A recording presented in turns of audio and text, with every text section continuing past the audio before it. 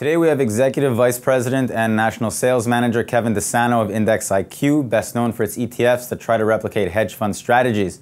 Thank you for joining me today. Thank you for having me. So we're going to talk about ETFs as our main focus. We've seen big outflows in recent years. Actually, we've had recent figures come out. $15 billion in ETFs have exited in August, with $690 million coming from gold alone. With this large exodus, do you see money coming back into ETFs, particularly in the gold space?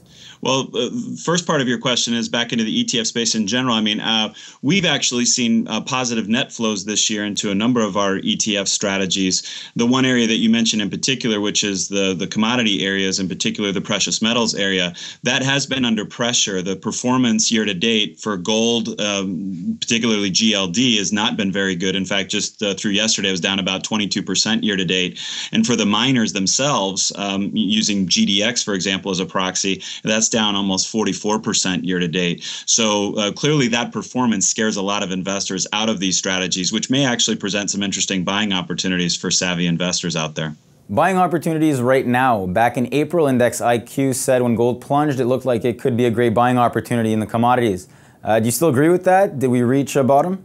Yeah, I think a lot of the selling pressure and a lot of the supply demand imbalances, the inflation issues are all sort of being factored in or have been factored in over the last 12 plus months. In our global resources ETFs, whether it's GRES, which is our broad global resources strategy, or whether it's our oil strategy, or CROP is the ticker for our agribusiness strategy, we've actually seen performance pressure, under pressure in some of those strategies, but the relative performance in particular for our broad global resources portfolio has actually started to improve. And that strategy weights its underlying sectors based on valuation and momentum. And we've actually seen the precious metal sector increasing in weighting over the last 4 or 5 months after a lot of that selling pressure, which was severe in the first part of the year, has sort of died off a little bit. Obviously, the oil space with everything that went on in the Middle East here over the last several months has been a very hot area. So, you kind of got to pick and choose which area you want to play in the commodity space right now, but there are opportunities, I think, for investors looking to reallocate to that space. All right. From your standpoint, which ETF right now has the best potential and why? In our lineup, I think the one with the most potential in terms of capital appreciation over the next 3 to 5 years is probably our global resources ETF, just because the ticker there is GRES. That strategy has been under pressure.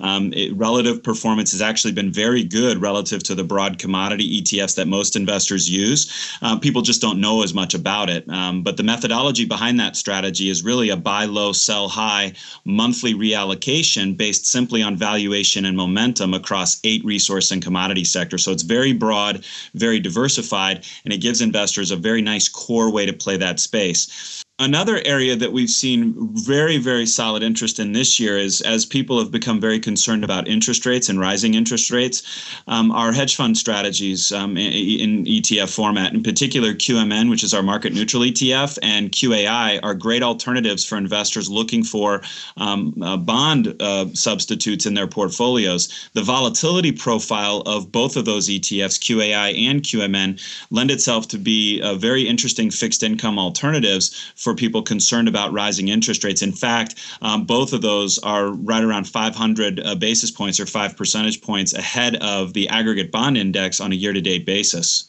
So they're already starting to pay dividends for investors looking for an alternative to bonds. And to wrap up, we can't shake the debt ceiling debate, and it's looming again in about a month.